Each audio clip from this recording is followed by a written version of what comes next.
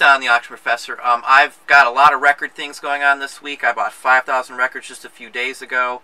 I've been out buying records pretty much, geez, 3 or 4 times this week. One of my pickers called for the 3rd time this week. He bought a couple thousand at a estate sale, and I literally went and looked at those. So I thought I would go over PowerSeller. For those of you who've never heard of it, PowerSeller is a specific site just for records mostly. And they do have some other items. You'll see CDs and things on there too occasionally. But it's mostly for records. I believe it's a Dutch site. It's something you pay for. You can look at, say, I think 18 or 20 for free each day of the week. So if you just want to get a good idea on how it works, you can just go to PowerSeller, P-O-P-S-I-K-E. But I've used PowerSeller for, geez, 8-10 years now. A lot of items, rare records, do not show up on eBay but once or twice a year. So if you're searching when the one hasn't sold for a while, you're not going to find them. And that's a lot of the records that I sell. So I always go to PowerSeller for most oddball records. The one-offs, the ones that they've pressed 100 or a couple hundred only. The oddball records that you don't see very often on eBay. That's where I get my prices from. But I'm going to show you PowerSeller in just a minute here. I'll kind of show you around. PowerSeller is a good site. If you find out that you're going to be doing a lot of records, or it's something that you want to get into, check it out each day. Use your free ones out there, the free searches that you can do each day, and try and get an idea on how it works and if it's something you'd like to even get into. A lot of people don't want to mess with records, but once you get the grading down and sourcing down, records are a huge money maker for us. I mean, we sell records, geez, at least once a month, probably for 500 plus. At least one record once a month for 500 plus. Every single month. Some months more than that. Some months, like last December, we did almost $2,500 in a record just last month. I've sold records for $4 grand before. Tommy and the Derbies. One of the records I've had several times before, and we've gotten $4,200 for just one of those, just one of the 45s we had, and I've had 3 of those. So, you know, there's money into records, even on 78s. There's a ton of money. Wolverton Orchestra, I've sold one of those for $1,200-$1,500 before. Some of the Bix 78 jazz records I've sold high dollar too. It just depends on what you're talking about, but records sell very, very well depending on where you're selling them and your knowledge on the record. So research is key again. We're going to pop over the screen and you can see how PowerSeller works and see how I research, and pretty much anybody who does records that's knowledgeable is going to use PowerSeller. They're going to be one up on you if you're not using PowerSeller, I can tell you right now. But here we go. This is PowerSeller, P-O-P-S-I-K-E.com. If you haven't heard of it, I would really recommend you going and checking it out. PowerSeller is a site that I use all the time for rare and oddball records.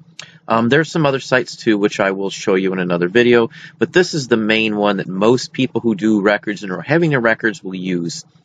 You're able to look up like a dozen, maybe even a little more than that, items for free. Other than that, you'd have to pay, but you can look up a dozen or so, as I said, per day. So if you have a whole bunch of records, it might take you a while if you're just trying to do it for free. Or you could pay, I think it's like $18 is what I pay every 6 months. It's a Swedish site, I believe, in Sweden. And I've paid it and had this site for, I don't know, geez, probably 8-10 years. It's like $36 a year total. They take PayPal, so I'm not trying to promote it. I don't get a dime from these people. Okay, so we're just going to look a quick look for Soul 45. I just want to show you some of the prices and what you can look for in PowerSeller. I'm going to do it by highest first. I'm just literally looking for Soul 45. There's going to be other Soul 45s that are not going to show up this way because some people might not have put 45 in the title. They might have put 7-inch or single or anything along that line. But this will give us a pretty good idea. And you can see right off the bat, the very first one is $15,000. These are just common average prices for things in some of these records. Now, I've had some of these like United Sound. Mine didn't go for that good since it was not as nice of a copy. I have sold some, and some on this list are mine. There's some higher ones in here. Tommy and the Derbies, I sold several in the $4,000 range. Those are my highest ever selling records. But you can see some of the prices on here. We're still in the $4,000 range. And these go up and up and up. I mean, this is just Soul 45s. Let's type in jazz, and let me show you some of the jazz prices. Top one, $11,000. This is for Wolverine Orchestra, and that's got Bix in it. If you're not familiar with Bix Beiderbecke, I would look him up. He's somebody you should know. Any jazz history class you take is going to discuss him in it for sure. As you can see, there's a lot of the early Paramount. I'll be showing you some of these too. I've got a ton of Paramount labels. Tiny Parham, I mean, these are just people that I've run across very rarely, but they do show up. Some really rare records in here. But Pop Psych will give you all the answers you need to records that you can't find. If you can't find it, chances are you're going to find it on Pop Psych if it's worth something. Pop Psych literally has records that are valued all the way down to like $18. Anything below that, usually you won't find on here at all. And mostly it's usually $20 and up is what you'll find. But any record that I can't find on eBay, this is the first place I go. There's other places you can go too. Manships is another one. John Manship, he has a huge site. I do go by his. He's probably one of the biggest record collectors on the planet. He's got the rarest record ever found. The guy has a ton of records. So that's what I look for. But Pop Psych, again, anything you could think of is on here. Let's type in Beatles. Let's see what we got for Beatles. Oops, so if I spell it correctly, we'll just start over on that. Beatles. Top records, almost $20,000. It's a Beatles White Album. If you're not familiar, the White Album was numbered. Each edition, I've had tons of the numbered ones. The earlier the number, the more expensive it is. This is number 5, meaning that it's the 5th record that ran off the factory pressing, and that's a huge ordeal. But again, Pop Psych is the bomb.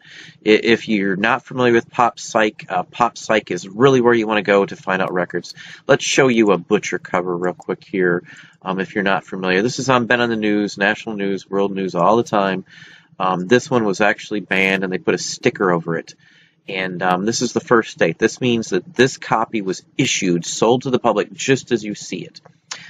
This was actually recalled then, and instead of just throwing away all these records, all they would have had to have done is they stuck a sticker over the front of this, and it's literally got a different picture on it. But what people do is they'll actually take the sticker off and try and sell it as the first date. So that's just one of those little things you need to know if you're going to be really into records. But that is that. Here's another butcher cover, authentic, $12,000. These are literally what you'll see some of these records going for. I've never had many in the high dollar Beatles records. They just don't show up that much. You can see the butcher covers. Here's another butcher cover. It's around $9,000 here. It shows British pricing too, so that's pounds. It actually translates it for English too. So, and you can pick the country you're in if you're in another country, and it'll give you prices differently for your country. But this is just Beatles. Let's just type in Soul. Let's try that. But again, this is it. If you want to find the prices and you want to know the rare records, this is where you go. This is just the biggest source that I could recommend.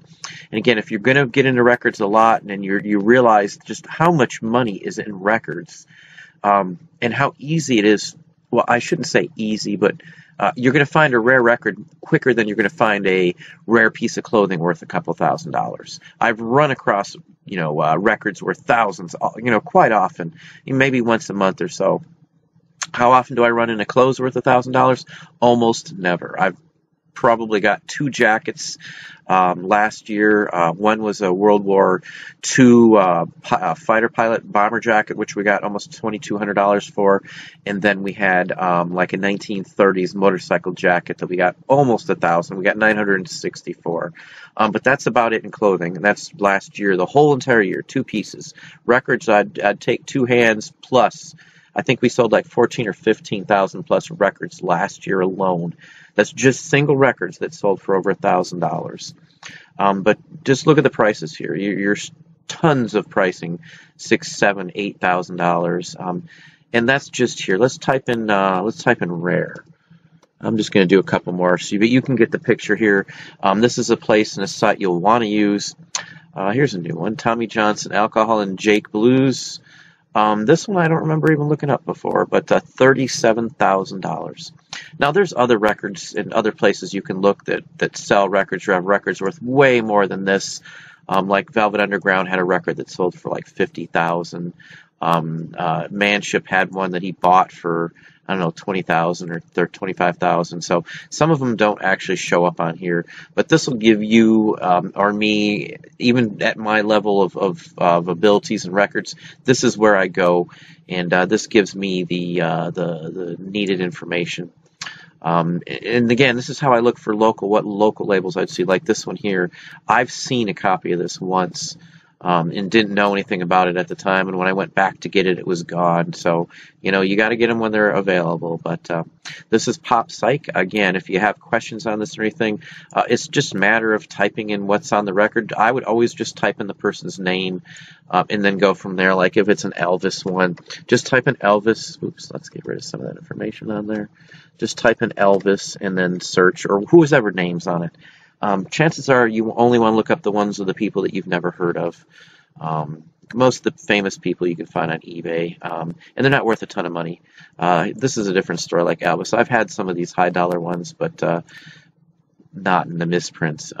We're still in the $7,000 on Elvis, but Sun Records are what usually sells for Elvis the best, other than like a misspelling or something like that, which I see quite a few misspellings.